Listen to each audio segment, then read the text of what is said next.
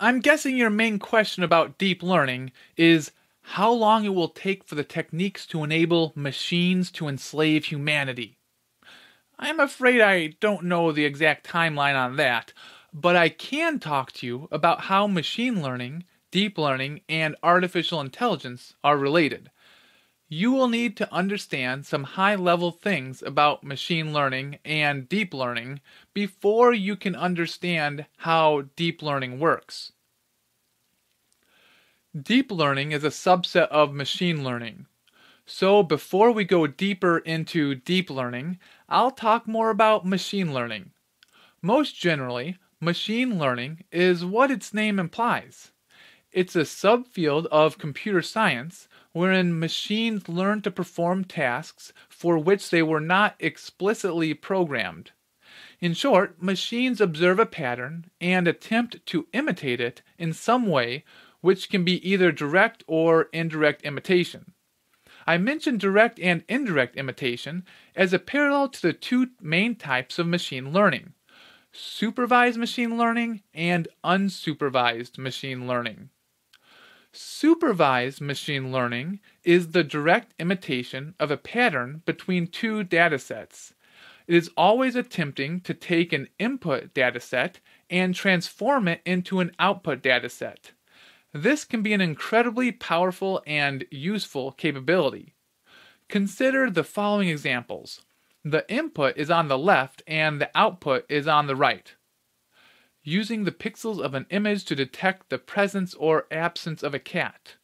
Using the movies you've liked to predict movies you may like. Using someone's words to predict whether they are happy or sad. Using weather sensor data to predict the probability of rain. Using car engine sensors to predict the optimal tuning settings. Using news data to predict tomorrow's stock price. Using an input number to predict a number double its size.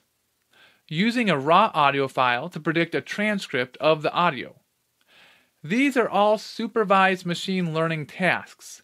In all cases, the machine learning algorithm is attempting to imitate the pattern between the two datasets in such a way that it can use one dataset to predict the other.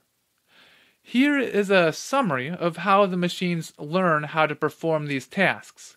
Let's take the first example about determining if an image contains a cat. First, we feed the supervised learning algorithms with thousands of pictures, some with cats and some without. We also tell the algorithm which pictures have cats and which do not. The supervised learning algorithm will extract patterns from the dataset. After it has learned these patterns, we can show it a picture and the algorithm will hopefully tell us whether a cat is in the picture or not. In industry, deep learning is used to solve practical tasks in a variety of fields, such as computer vision, focusing on images, natural language processing, focusing on text, and automatic speech recognition, focusing on audio. Problems in those fields can be solved without deep learning, but deep learning is particularly helpful in those fields. In short, deep learning is a subset of methods in the machine learning toolbox, primarily leveraging artificial neural networks, which are a class of algorithm loosely inspired by the human brain.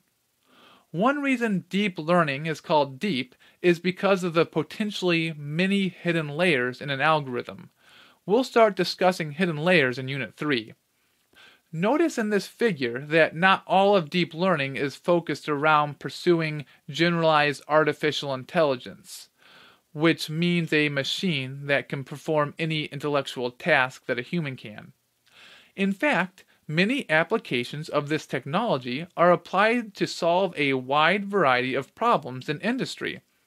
This course seeks to focus on learning the fundamentals of deep learning behind both cutting-edge research and industry, helping to prepare you for either.